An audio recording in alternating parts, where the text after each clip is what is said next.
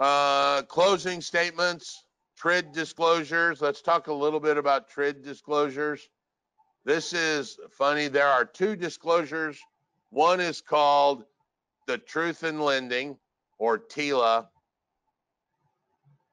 Truth in Lending. This deals with the terms of the loan.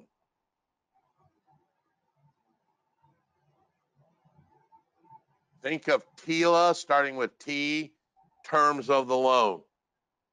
This is where Regulation Z happens. Somebody explain to me what Reg Z means. Think of what this anagram stands for. Truth in Lending. Regulation Z deals with what? Disclosing all the loan amounts and all the things we paid. It deals with the advertising of credit. If I mention a trigger term, I have to mention all of them. So if I said,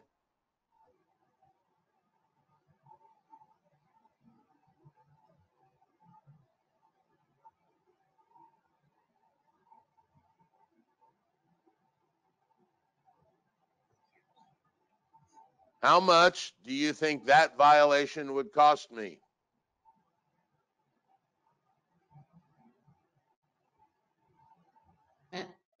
It probably wouldn't, because all you did is say low down payment, but you didn't tell what the down payment was. Very good. That was a trick question and you passed, Nicole. That's not a violation. Why? Because I didn't mention any of the trigger terms. If I'd have said this,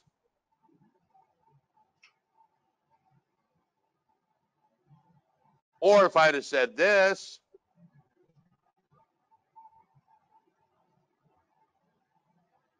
or if I'd have said this,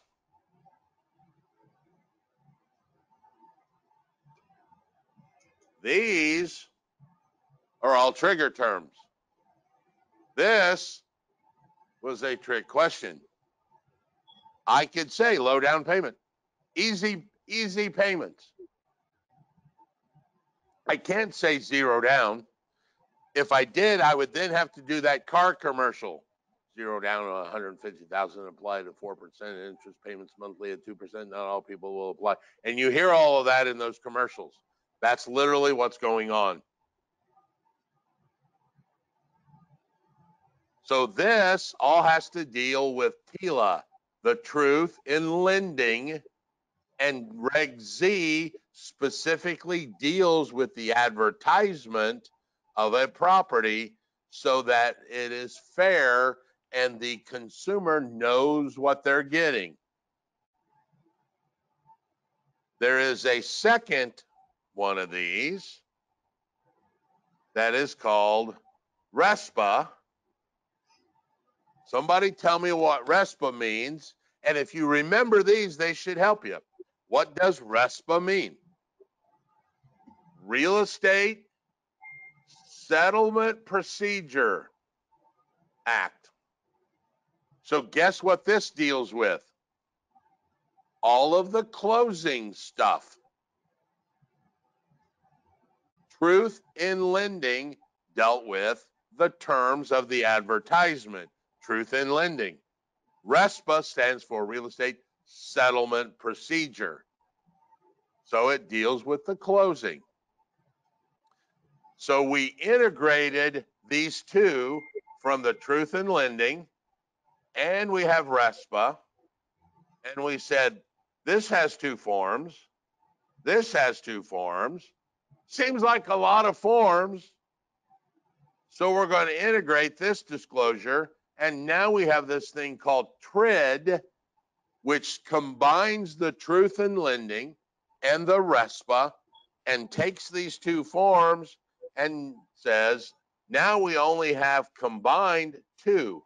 We have the loan estimate form, and we've got the closing disclosure form.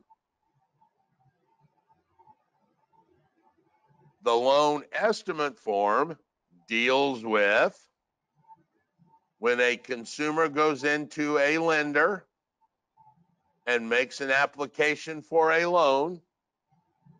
The lender has 3 biz days to get that consumer the loan estimate. Hence the word, or the slang term, you see it called LE. This, I will virtually bet my house on, is a test question. It is 3 business days under federal law. The lender or the mortgage broker has to give that loan estimate to the client to show the cost to close that property. They are going to give, so the consumer or the borrower knows, so that if he goes to Chase Bank and sees that, and then goes to Wells Fargo and sees that, and then goes to some other Billy Bob Joe Bob's mortgage company and sees that, this allows the consumer to shop and go, oh, I'll go to that guy.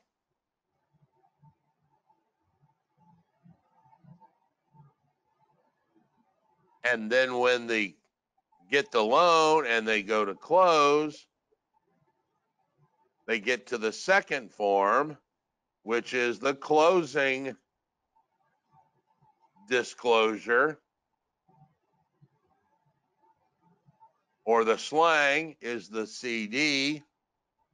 This tells where all that $5,000 is going to.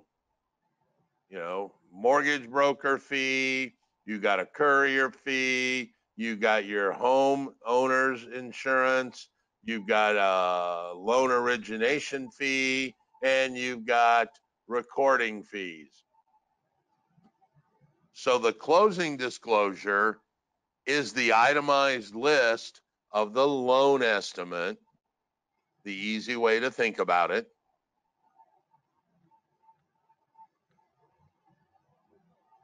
And this must be given 3 business days as well before they can close. This gives the actual lender the chance to look at the final numbers.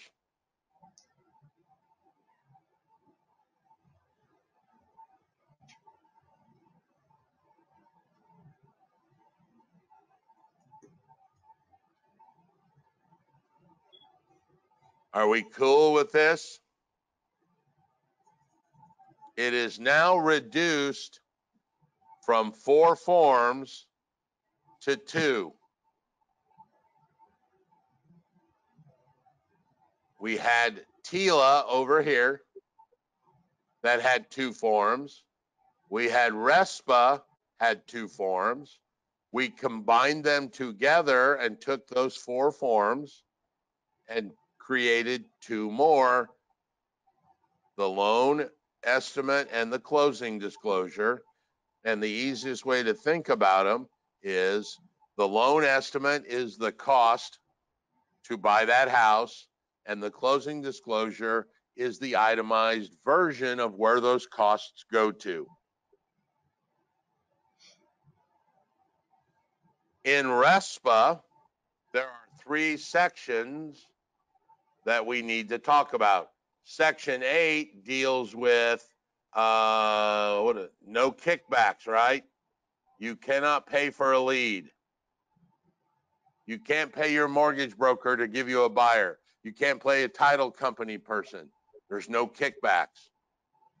Section 9 says I cannot force you to use my companies. If the seller says, I want to go to title, Chicago Title, the buyer can say, I don't want to do that. I want to go somewhere else because Section 9 says you can't force me to buy from your company. I want to buy from my own company. And Section 10 limits the money into the new buyer's escrow accounts.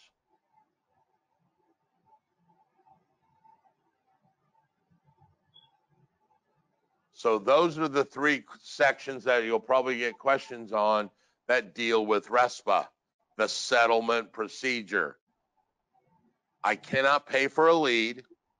I can't force the other side of the table to buy from the company I choose.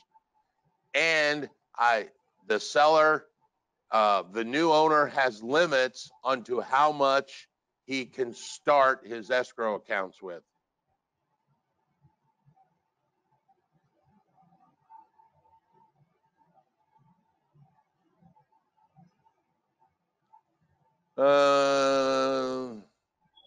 Property and income taxes. Let's do some more math. Because some states have the property sales tax. And you guys remember this? If it's 50 cents per $1,000 and the sales price is 225,000, what's the transfer tax on this property? You know what? I'm going to change the story. Hold on.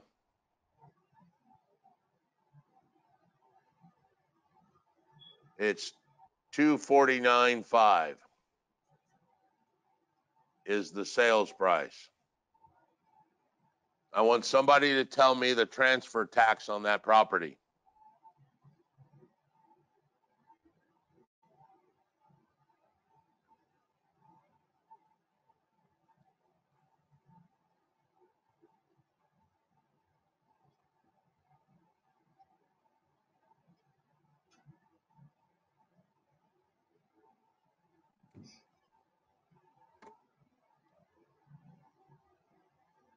Somebody get a number yet? I got 125. 24.75. Oh yeah. So she rounded. No. There is a jacked up problem here that you guys need to understand. There are two ways to calculate this answer. And the process by which you calculate it is solely dependent upon what this question says. So you have to watch for this. In this scenario, this is how Florida calculates theirs. It's 50 cents per 1,000. So there are 200. What? Somebody needs to mute their microphone.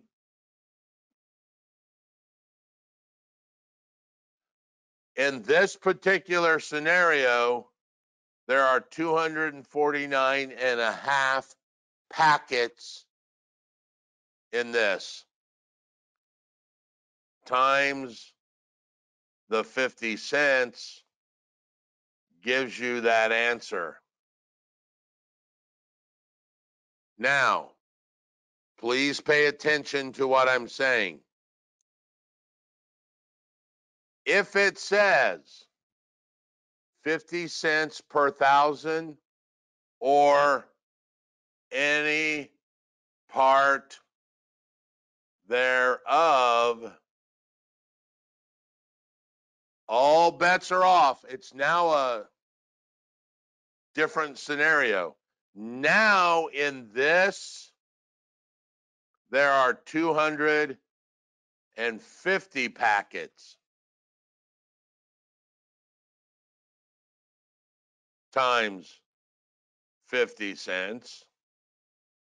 You get $125. The key to this is this sentence here. So if the question says 50 cents per 1,000 or any part of 1,000, see how, understand what it's saying? It's per 1,000 or any part of 1,000. You pay 50 cents. So in theory, if we sold this house for $249,001, the tax is still $125 because there's still 250 in there, all the way up to 249,999. Actually, we can even take that back.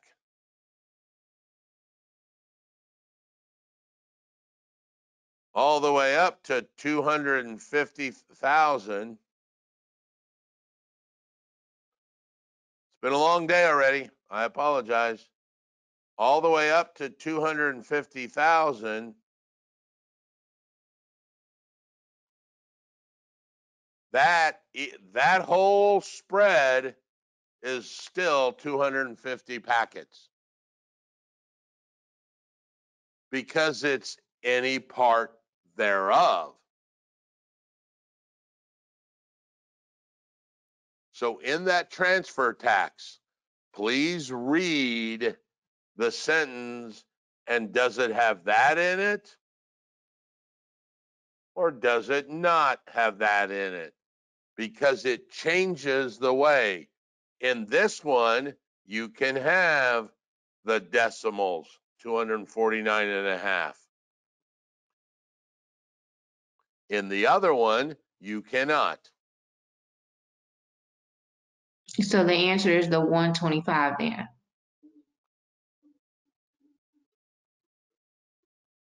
The answer is one, if it says, or any part Okay.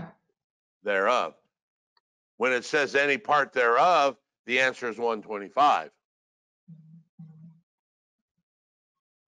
Because it's any part of a packet. You cannot have a half a packet. You have to go up to the next one.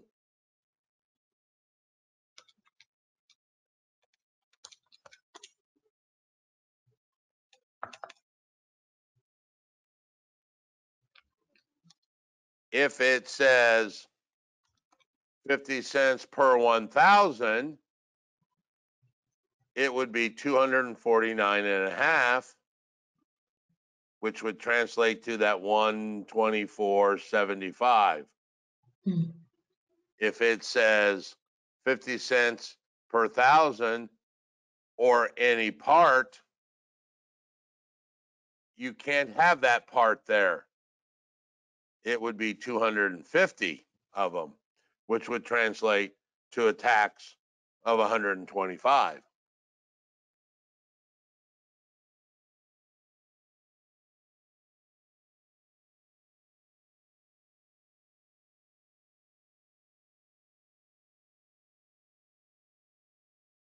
Right?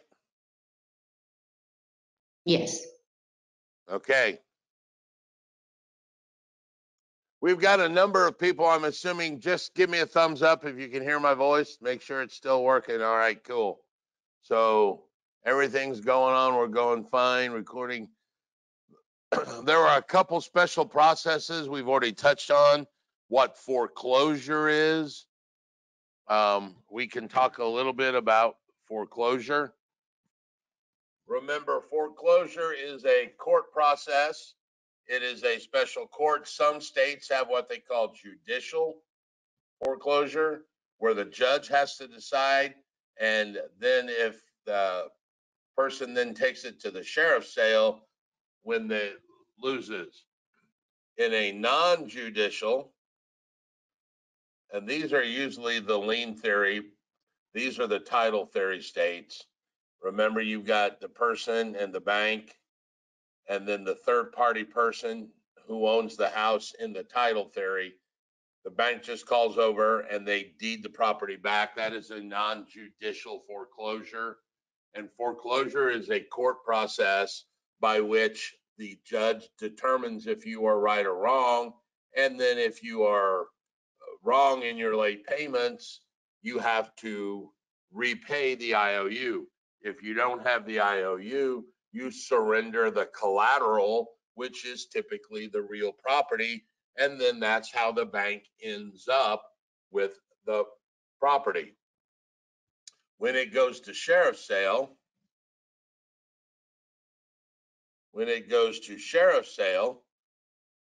and it doesn't sell, the bank takes it back to their office. If the bank underwrote that loan, that's how it becomes a bank-owned home or the REO. If the person that got foreclosed on was an FHA loan, so the government makes the bank whole, this is how we get HUD homes in that process. So if the person who went into foreclosure was an FHA, remember that's FHA insured, it would then be, they would pay the bank and make the bank whole, meaning they got all their money. Then the FHA would list the property, and that's how it becomes a HUD.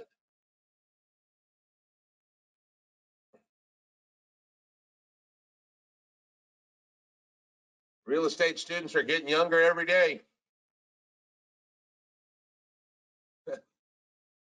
Short sale, we've already kind of discussed a little bit. A short sale is like when you own 100, you owe 100, you get the bank to take 90. That would be short of the amount of money that is owed to the bank. There is a deficit or a deficiency right here. You still owe that deficiency, and then the bank would come after you for what's called a deficiency judgment to get that other 10 grand. Now, they might or they might not. It just kind of depends on the bank and the scenario and things like that. But in that short sale, basically, you have to prove to the bank that you no longer can afford the loan that they have already given you, because the bank has to make sure that they can't get the money from you and the house isn't worth 100 grand anymore. That's why they would allow this short sale. All the short sale does is save them time so that they are not getting the court process and the attorney engaged and all that. They just take the 90,000 today. There are home warranties. Home warranties are, I don't believe, a lot about on the test. I have never heard a question about home warranties or construction warranty programs. Here's another big section. This is actually the practice of real estate. This deals with the brokerage. It's 14% of the course. So we talk about the trust account. And remember, a bank or a broker must have a trust account in which he must identify as an escrow account. He cannot put anything other than earnest money in that account. If he puts the earnest money into his general account, that is called commingling, right? And then they spend that money on, they go out and they pay their light bill. That's a light bulb in theory. When they pay that, that is called conversion. And typically they get caught with those together, commingling and conversion. This earnest money or this escrow or impound account is where the listing agent would put that earnest money. And then when it comes time for the closing, that earnest money comes out and becomes that credit to the buyer at the closing table.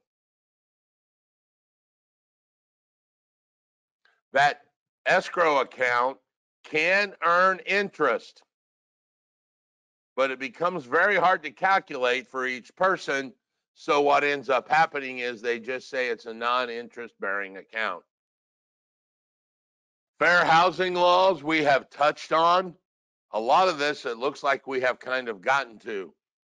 The 7 protected classes,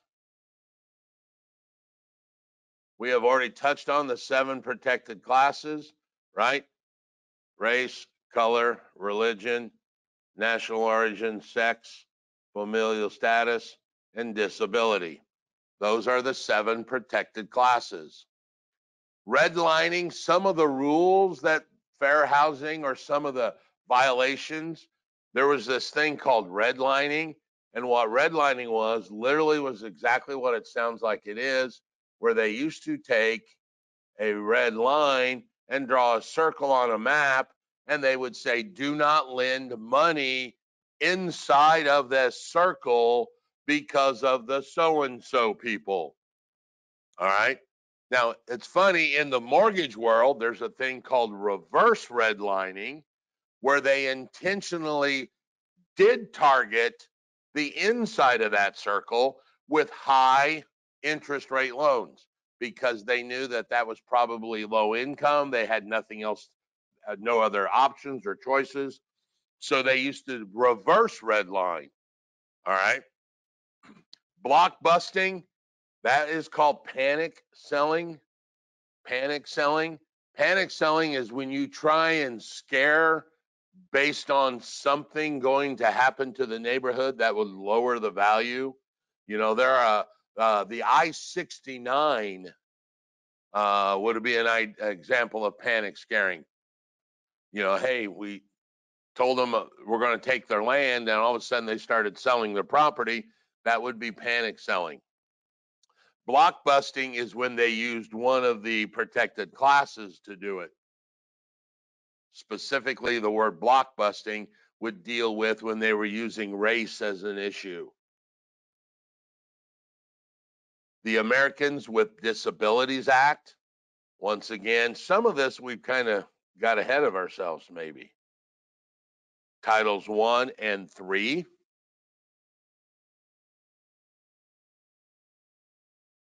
There are exemptions to the fair housing. The exemption to the fair housing is going to be anything with 4 or less that is owner occupied and no agent. So a single family home up to 4 units that is owner occupied and there's no agent being used could potentially be an exemption to the Fair Housing Act. The other exemption would be any house where they don't own more than 3 and there's no agent and they cannot advertise ever a violation, like no children. That would be an advertisement. They might get away with saying no children because they have no agent working for them and they own less than 3 homes. That should say not greater than 3. Those would be exemptions to the fair housing. There's one other exemption. It's if a group limits the sale to their group.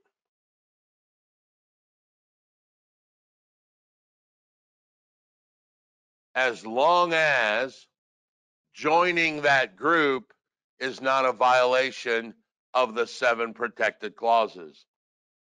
You know, a fraternal order of eagles, which you see them called the FOE, can limit the sale to other FOE members as long as joining the FOE